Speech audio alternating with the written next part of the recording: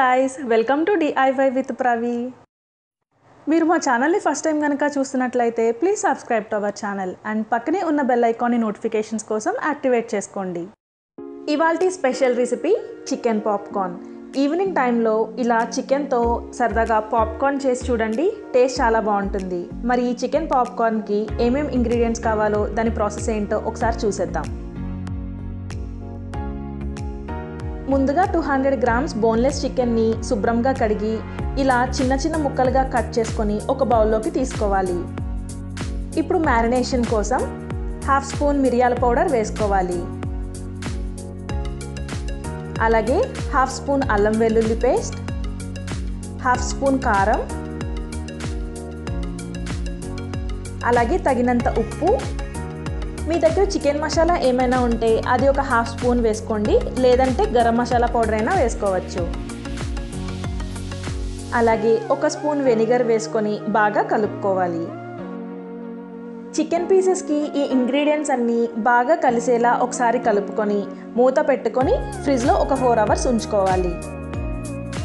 Marination ఒక 3-4 hours చేసుకోవడం వల్ల ఆ టేస్ట్ అనేది చికెన్ పీసెస్కి పట్టి టేస్ట్ చాలా బాగుంటుంది. ఇప్పుడు బ్రెడ్ క్రమ్స్ ఎలా ప్రిపేర్ చేసుకోవాలో చూద్దాం. ముందుగా ఒక 8 బ్రెడ్ స్లైసెస్ని తీసుకొని వాటి సైడ్స్ని ఇలా కట్ చేసుకోవాలి. ఇప్పుడు ఒక ప్యాన్లో ఈ బ్రెడ్ స్లైసెస్ని వేసుకొని ఆయిల్ కానీ గీ కానీ ఏమీ వేయకుండా లైట్గా రోస్ట్ చేసుకోవాలి. ఇప్పుడు వీటిని ఒక మిక్సర్ జార్లోకి వేసుకొని మెత్తగా పౌడర్ చేసుకుంటే మనకి బ్రెడ్ క్రమ్స్ రెడీ అయిపోతాయి. 4 అవర్స్ మ్యారినేషన్ తర్వాత చికెన్ పీసెస్లోకి ఒక ఎగ్ని ఇలా బీట్ చేసుకొని బాగా కలుపుకోవాలి.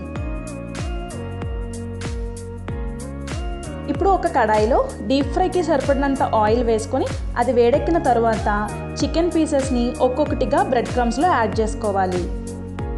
చికెన్ పీసెస్ అన్నీ ఒకటేసారి యాడ్ చేసుకుంటే మనకి బ్రెడ్ క్రమ్స్ మెత్తగా అయిపోతాయి. సో 1-2 చికెన్ పీసెస్ని ఇలా వేసుకొని 2 సైడ్స్ బ్రెడ్ క్రమ్స్ని బాగా పట్టేలా కలుపుకొని వాటిని వేడి ఆయిల్లోకి వేసుకొని జాగ్రత్తగా ఫ్రై చేసుకోవాలి. ఫ్రై చేసుకునేటప్పుడు చికెన్ పీసెస్ని వెంటనే కదపకూడదండి, ఒక 30 సెకండ్స్ తర్వాత కదపాలి, లేదంటే మనకి bread crumbs విడిపోతాయి. Chicken pieces light golden colour వచ్చేంత వరకు లో ఫ్లేమ్లో పెట్టుకొని ఫ్రై చేసుకొని ఇలా ఒక ఆయిల్ స్ట్రైనర్లోకి వేసుకోవాలి. ఇలా వేడివేడిగా ఉన్న చికెన్ పాప్కార్న్ని ఒక ప్లేట్లోకి తీసుకొని సర్వ్ చేసుకుంటే మనకి చికెన్ పాప్కార్న్ రెడీ అయిపోతుంది. నేను ఇక్కడ టొమాటో కెచప్తో ట్రై చేస్తున్నానండి. చూస్తున్నారు కదా, వీడియో షూట్ చేస్తూనే నేను తినేస్తున్నాను. టేస్ట్ చాలా బాగుంది.